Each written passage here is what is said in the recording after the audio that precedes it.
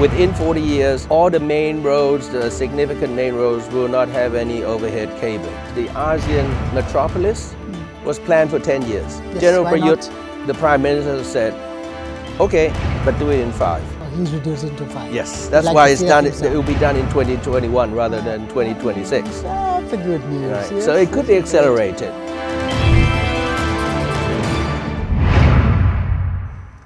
Sawadee welcome to Thailand Today program. I'm Kusuma Yothasamut. After efforts to move the cables in the capital underground began 10 years ago, the current Thai government finally approved the replacement of the power lines in Bangkok.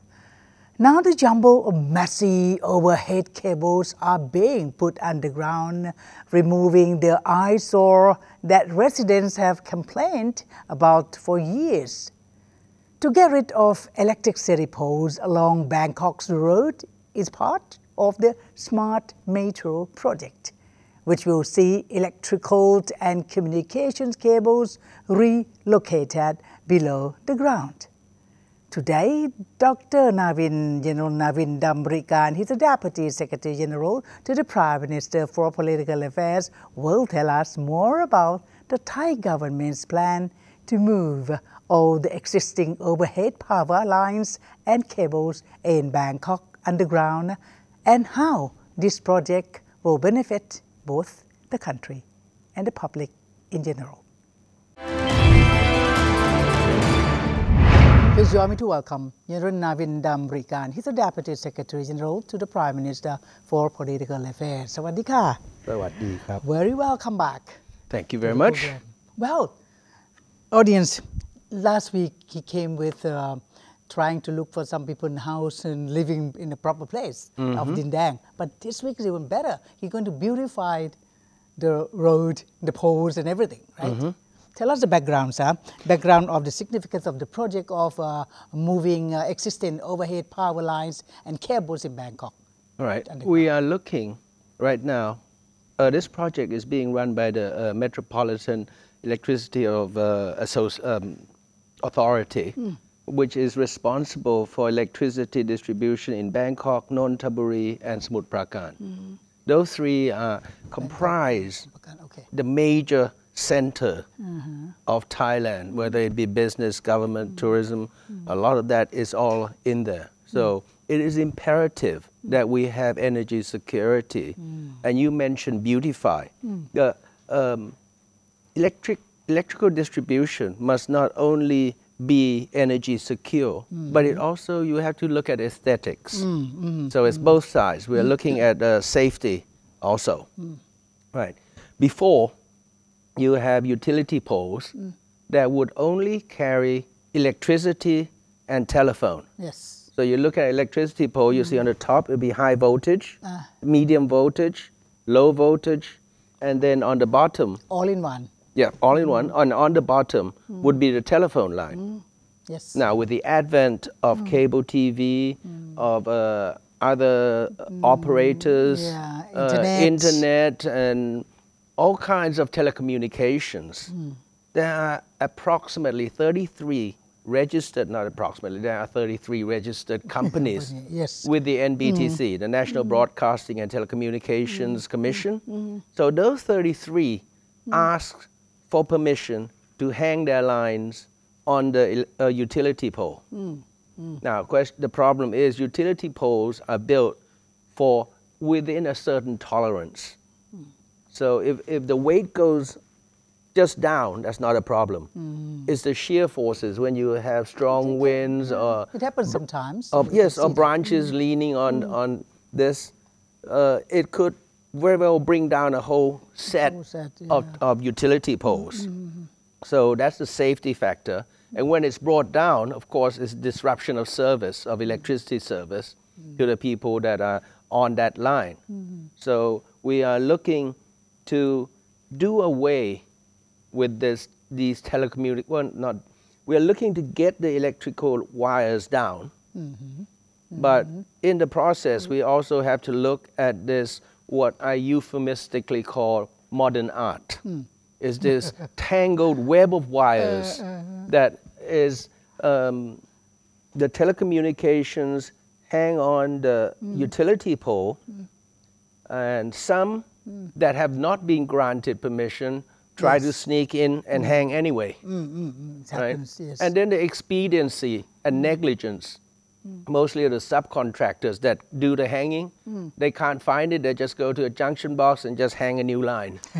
Or when one is not needed, they don't take it away. So these copper wires are heavy, and so they pose a safety threat to passerbys and traffic. Of course, you also have car accidents that run into electric poles. So realizing the unsightliness and the possible dangers and the disruption of service, the MEA has been trying to underground the utility poles. Yeah. Okay, they've been trying for 10 years? 40 years. 40? 40 years.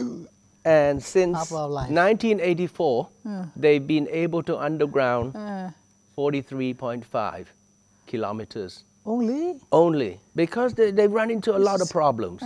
They run into a lot of That's why I want to ask you about obstacle that to do this kind of thing. Well, the obstacles is that I mentioned. The electrical lines can go underground, but because there are piggyback telecoms on the utility poles, the fate of the two have been inextricably intertwined. You cannot force the issue because the network lines are protected by another law. So you cannot disrupt the network because that affects a lot of people. So we have to find a way that you can bring the electrical line and the telecommunications line down at the same time. Right. This is kind of cooperation needed. So yes, it's definitely needed. Or else you can't topple. You can't topple the post until both of these are taken care of. Right. So the telecommunications line would maybe want to go with the Telephone Organization of Thailand that have some underground tubing, but then that's not always the case. And sometimes they don't have the coverage, sometimes they don't have the space available to rent out. So this came to a clear dilemma on the Pahon Yotin road. So the electric MEA was able to take down the electricity lines, but the telecoms had nowhere to go. Can't they go together? Well, that's what came about in the end. So the telecom operators, they have a trade association, the Thai Telecom Association of Thailand, TCT. So they help represent it. And they talked with the NBTC, National Broadcasting and Telecommunications Commission. And so they submitted a plan. Let's use new technology. It's called microfiber optics. So it's a smaller line which can accommodate more than 10 times what the normal fiber optic lines can carry. And then put that in the ducts, in the subduct of the electrical wiring that's going underground, which before was not possible. Number one, the technology, getting it smaller wasn't there. And number two, the MEA did not have the charter to provide telecom services. Right? So at a DE meeting chaired by the Prime Minister, the Prime Minister okayed having the MEA rent out a subduct for the telecoms. A subduct is a smaller duct within a duct within a main duct. Okay. Right? Sophisticated. Yes. But suffice it to say, it worked. It worked. It worked. And the Prime Minister also okayed using this pilot project to allow the same process to be used on other roads where the electrical wires were coming down, were undergrounding. So the telecom operators working with the NBTC will now have an option. So whether it be the ongoing projects or the new project that we are talking about, which is the ASEAN metropolis, we are moving to become a smart metro, a metropolitan without wiring and all that. modern art. Some of the tourists will be missing this. Oh, yes. Could you see that? Some of them took photograph with, yes. with yes, and then on a caption, cluster of... wow. Wow. Wow is web of wires. Acronym for web of wires. Interesting. Yes. So when we talk about it, there's time limit. There should be, yes, right? Yes. So how do So they this move? is how it's going. We have right now 43.5. That took us 40 years. 40 Right. And now we are working on 45.4. Yeah. Yes. That's currently ongoing. Yes. Right. And then after that, we will transition to the ASEAN metropolis. That So ASEAN metropolis is to bring underground the wiring, the overhead wiring, for 39 routes. Yes. Totaling 127.3 kilometers. It's going to cost about 48 billion baht. Worth it? Yeah, it's worth it. It's like I said, it's safety, dependability, reliability, and aesthetics. Right. So the 45.4 is ongoing. Yes. And the ASEAN Metropolis project is also running in parallel. That means it's the outer part. No. It's still in the main part. There are criteria of what they're doing, how they submit it to the NESDB and then to the cabinet to allow approval of this 127 kilometers. Yes. So there is a way how they choose it. Let me get to that. Okay. The criteria, number one, they try to do roads that coincide with the SkyTrain.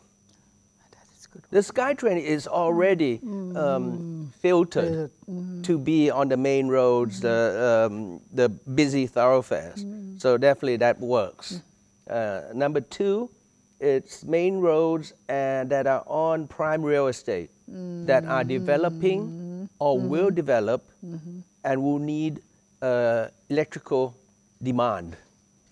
So you're doing it at the same time, building for the future. For the future, but they have to avoid a little bit on the controversial because you're passing on these big buildings or famous. Oh no, everything goes underground, so it should, that's no problem at all. For that. And the third criteria is key business areas and significant places. That could be government temples, royal. Yes, right. So all of that is those are the three criteria based on demand, reliability, and aesthetics, and developing for the future. Okay. Time. You asked about the time. Yes, we need to know that. We are already working on the ASEAN metropolis. It will start construction in 2019. 2019, which is 2 years from now. Okay. Oh yeah. And it will be done in 2021. Starting with 19. And done in 2021. 3 years after that. So by 2021, you will have 216 kilometers of roads that the wires have been undergrounded. And then after that, Bangkok has 1,450 kilometers of main road. Now, Bangkok, the whole area served by the NEA. The inner and outer? Inner and outer ring roads and the other two provinces. So what we are doing is the other 1,200, where we've already finished, we will have finished 216 by 2021. Okay. The other 1,200 something kilometers, those will be under a 40-year plan. So that 40 years, within 40 years, all the main roads, the significant main roads, will not have any overhead cabling. Can it be accelerated? Definitely, because the ASEAN metropolis was planned for 10 years. Yes, General why Prayut, not? the Prime Minister, said, okay, but do it in 5. Oh, he's reduced into 5. Yes, that's why it's done. It will be done in 2021 rather than 2026. That's a good news. Right. Yes, so it could be accelerated. The one key parameter or variable you're looking at is the balance between this reliability and aesthetics versus cost. An overhead line costs 30 million baht a kilometer to build. Is it supposed to be 30 million. expensive, too expensive, or it can be done? An underground line It's definitely because you have to dig it. 300, 300, Yeah. 10 times more. So every kilometer that you're bringing down is going to cost Much more. 300 plus million baht. So speed it up, accelerate it, add more roads, all that you have to balance into with the cost. Right? Smoothen up back to normal. Right. Which is already being opened up. And then Oh no! do that. Nowadays, let me give you some idea of how they are undergrounding. Right. So there are 5 steps. First, Yes. you do a survey. Okay. The survey of the existing underground So this infrastructure. is how to get it done, right? Yes. So first surveying. First is survey the existing undergrounds, whether there's water or other TOT, CAT lines that are underground, electrical usage now and in the future. Usage, yes. So once you know the environment, then you do the design. Where would the main trunk go? What about the electrical Yes. equipment, the mechanical, civil works, and then the electrical works. So once you plan it, then you construct it. I'll come back to the construction. Okay. And once you construct it, you transition from the overhead to the underground, both the electrical and telecommunications if they so wanted. And then 5th is the removal. This is the trouble. Removal is take out the utility pole, and you know where that goes? No. It's donated to the Bangkok Metropolitan Administration. To do what? Breakwater in Bang Khun Tien. They just sink it into the ground where they need protecting erosion, so it becomes a breakwater. Wow. Yes. This is a thoughtful idea. Right. Now, back to the construction. Yes. Construction, there are really 4 things, 4 ways they're doing it. Number 1, if it's a big station, electrical station, Yes. that comes into the city, they use tunneling. So it's a tunnel, and then that runs high voltage lines. Second, if it's within the roads that you're undergrounding, underneath the road, 4 meters down, they sink a pipe that's 1.5 to 1.8 meters in diameter. And the way they do that is what they call pipe jacking. So you dig a manhole, you put in a machine, and then you put in the tubes one by one, Yes. and you have a hydraulic that pushes the tube forward. Wow, what a And technology. that the front end has a drill to take out the earth that's been excavated and then taken out. So that's pipe jacking. So no more trenches. You don't have to open up the roads. No more open trenches. Yes, so everything That's just my goes understanding. underground. I thought some open up. No, and that would be huge- a lot of That'd work. be a lot. of disruption. We want to course. minimize disruption and inconvenience to the people. But definitely there will be little trouble with the relocating because of the lighting at that period of time. How do the people use it? Oh, That'll no. be- That is That's done too the- before transition. Okay. So all the civil work and Oh, electrical okay. work have to be finished. And then the wires run, tested, and then transition. So it's minimal transition, maybe half a day. Everything will be ready, Oh, and it's just flipping the right levers and switches. Oh, nice. So back to the construction. Okay. You have the tunneling Tunneling. for high Yes. voltage. You have the pipe jacking under the main road at a depth of 4 meters. And then you have horizontal directional drilling. You might not know this, but there are machines, drills, that can drill and you can manipulate the direction. So you can go down and then turn left, turn right, and then go under and then go back up. Very So high you can go from the technology. middle of the road Okay.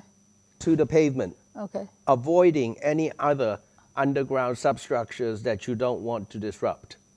This is a great technology. being Oh, yes, used. yes. And then third is fourth. Now, fourth is open cut. That's rather simple. You just cut open the pavement and lay down what would be simply looked at as, say, a twig.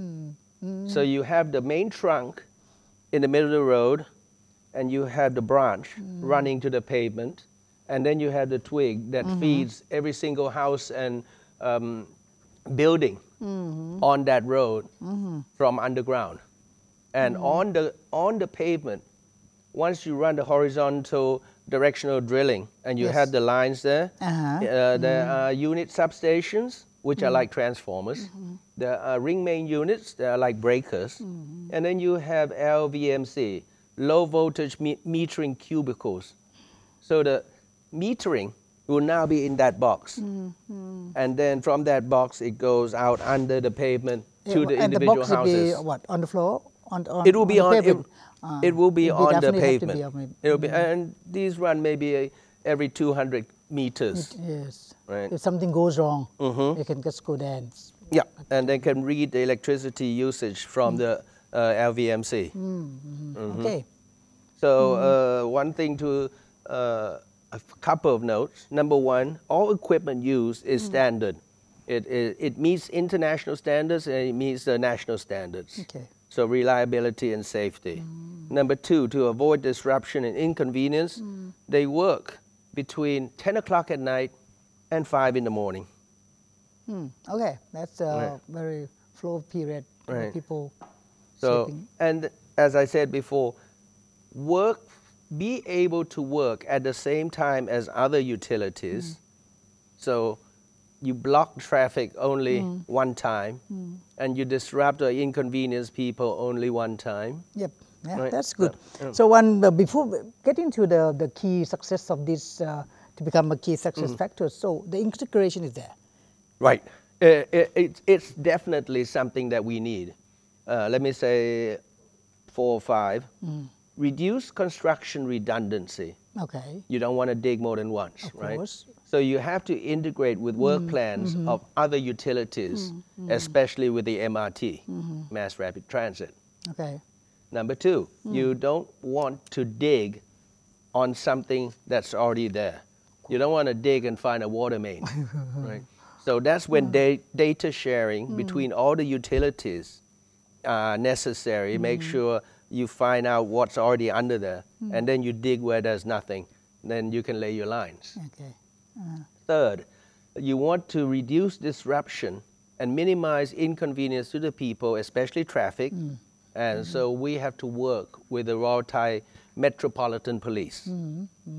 And fourth, the telecommunication dilemma, where the telecom lines had nowhere to go.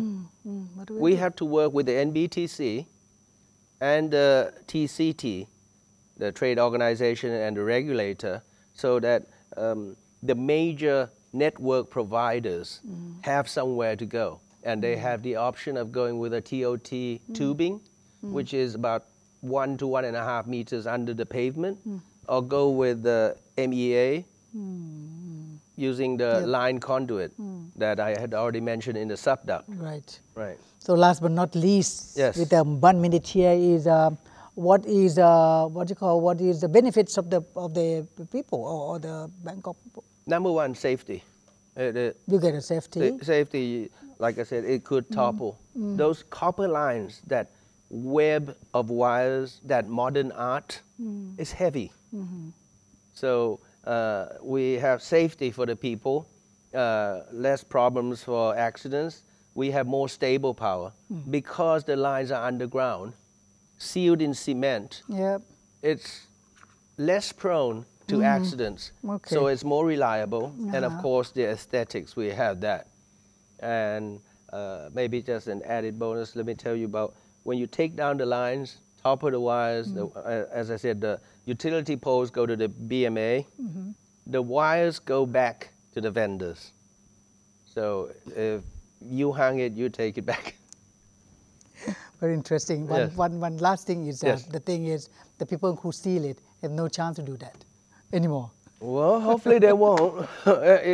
As I said, there is very much safety, because once you drill that big hole with pipe jacking, Okay. a big tunnel, you put in ducts about 5 inches, and that goes inside, and 24 ducts are inside. The MEA uses at least 20. Okay. But everything around there is sealed in cement. And the wires that run inside there is waterproof. So don't worry about any safety problems. Yes, so very interesting. So we will see new face of City of Angels very soon. 2021, 200 kilometers done, and all the rest at a maximum. Conservative at a maximum of 40 years, but I'm sure General Prayut will accelerate it to be faster. Well, we are ending up our program with great thanks to General Navin Damrigan, he's the Deputy Secretary General to the Prime Minister for Political Affairs. Thank you so much for being here. Thank you for having me. Thank you so much.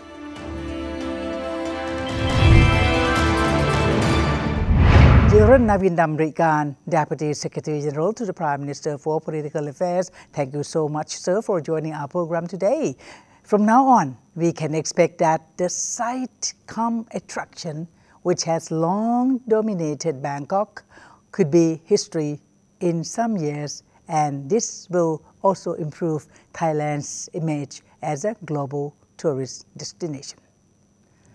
Thank you for watching Thailand Today. I'm Kusuma Yotha Samut. Hope to see you again. สวัสดีค่ะ